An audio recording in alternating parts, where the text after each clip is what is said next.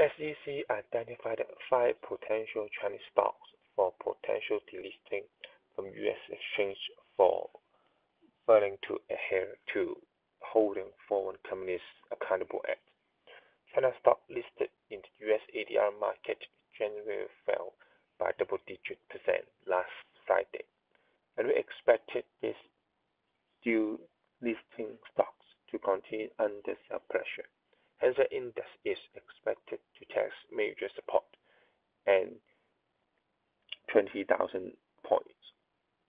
Hong Kong Stock Connect net inflow increased to 3.8 billion Hong Kong dollars last Friday, of which sportswear, Meituan, and Kuaishou received the most net back, posting inflow of 1.5 billion Hong Kong dollars and 750 million Hong Kong dollars.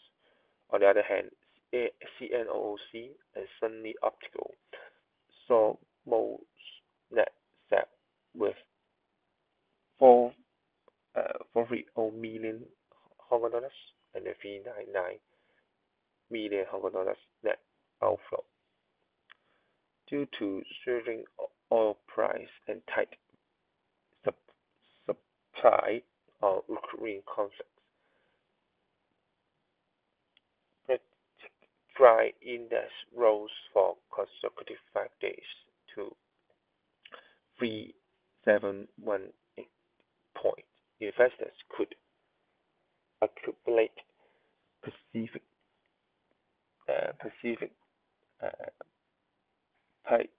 Basin. Besides, investors could accumulate SPDR Gold ETF and Shangdong Gold, as growing risk-averse sentiments drive funds flowing into gold. For the stock pick, BYD. According to the research by SRG, the global lead time from order placement to deliver in February increased to 26.2 weeks, highlighting the ongoing global semiconductor shortage. The waiting period for power management chip has been extended by 1.5 weeks. This chip is very important for the EVs because the electronic control system relies heavily on it. Among them, BYD currently self-developed power management chip, whereas other car makers need to rely on Infineon. Thus, BYD has a better cost control advantage.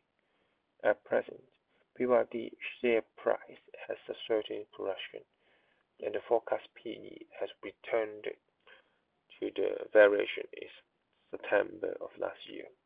It is recommended to buy BYD with a target price of $232 and a stop loss price of $170.